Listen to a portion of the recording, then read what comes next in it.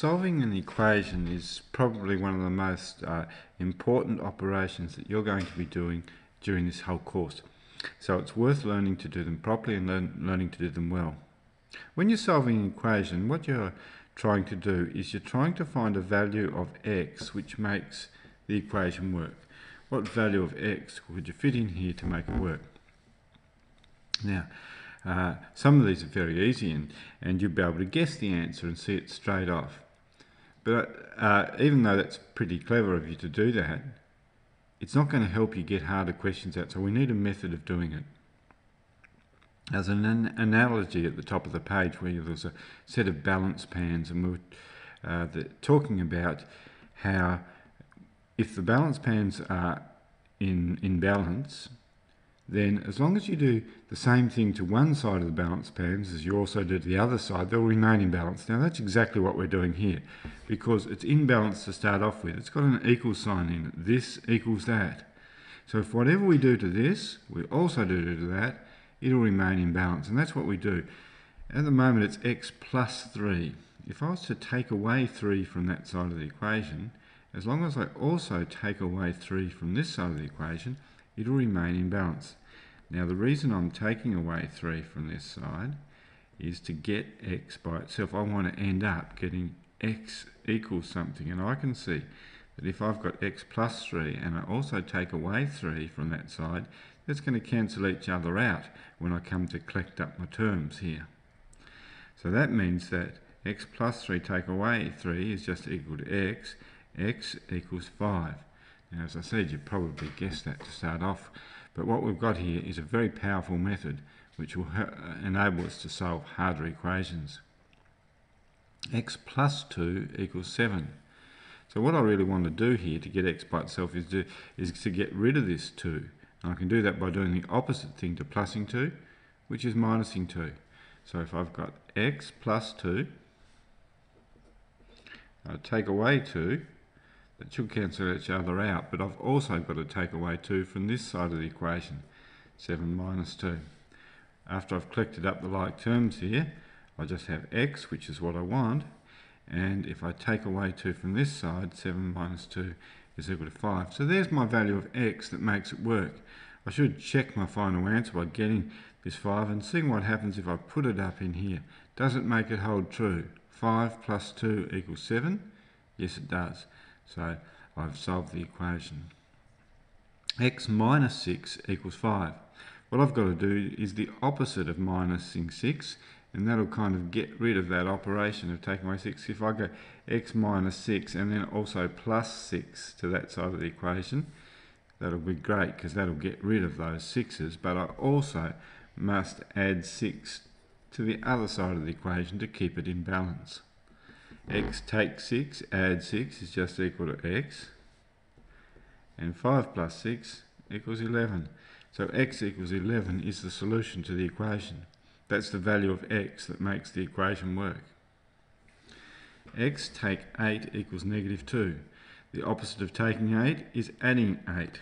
So if I add 8 to that side of the equation and also add it to this side of the equation remains in balance. And this minus 8 plus 8 kind of cancel each other out when I collect up the like terms. So that means x will equal minus 2 plus 8, which equals 6. That's the value of x that makes the equation hold true. 6 take away 8 does equal negative 2. Here we've got 4x equals 16. Now remember that 4x means 4 times x. So if I want to get rid of that 4 there and just have x by itself, I've got to do the opposite of timesing by 4, which is dividing by 4. Remember this, addition and subtraction are opposite operations. One undoes what the other one does, and multiplication and division are opposite operations. One undoes what the other one does. So if 4 times x, the opposite operation to timesing is dividing. If I was to get both sides and divide them by 4, it's going to remain in balance, and what's more, these 4's are going to cancel each other out. 4x divided by 4 is equal to x. But now we've got 16 divided by 4, and 16 divided by 4 is equal to 4. Put the answer back in there, it will make a true math statement. Here we've got negative 3 times x. The opposite to timesing by minus 3 is dividing by minus 3. If I divide both sides by minus 3, these will cancel each other out, and I'll just be left with x on this side of the equation. But on this side of the equation I'll have negative 12 divided by negative 3, well 12 divided by 3 is 4, and because we've got minus divided by minus, the answer is going to be plus 4. Now this is a bit of a special one. Negative x equals 10. It's worth kind of just memorising the result here. What you're actually doing is you're multiplying each side by minus 1. Minus x times minus 1, minus times a minus will give you a plus x. That's how we get our plus x out of that. But if I times this side by minus 1, I've got to times this by minus 1. And 10 times minus 1 is negative 10. But I think you can see that it makes sense. If you've got negative x equals 10, then x has to equal negative 10. The other thing, of course, when you put this in there instead of x, it will hold true. Minus negative 10 does equal positive 10. So we've got a true math statement. Here we've got x divided by 4 equals 10. And so we've got to do the opposite of dividing by 4, which is timesing by 4. And if I do it to one side, I must also do it to the other side. X divided by 4 times by 4, those 4's cancel, and I'm just left with x equals 10 times 4 is 40.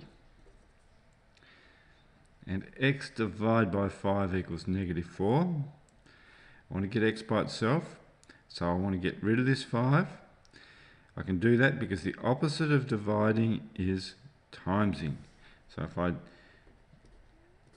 x divided by 5, if I times that by 5, those 5's are going to cancel out, but I must also times the other side by 5. X divided by 5 times by 5, they cancel out, and I have x equals minus 4 times 5 equals negative 20. The answer makes the original equation work. Minus 20 divided by 5 does equal minus 4. These equations take plenty of practice, and as I said when I opened, don't get into the habit of kind of guessing your answer and just writing it down. Try and develop this technique where whatever you're doing to one side of the equation, you also do to the other side of the equation, and then shuffle things around until you end up getting x equals something.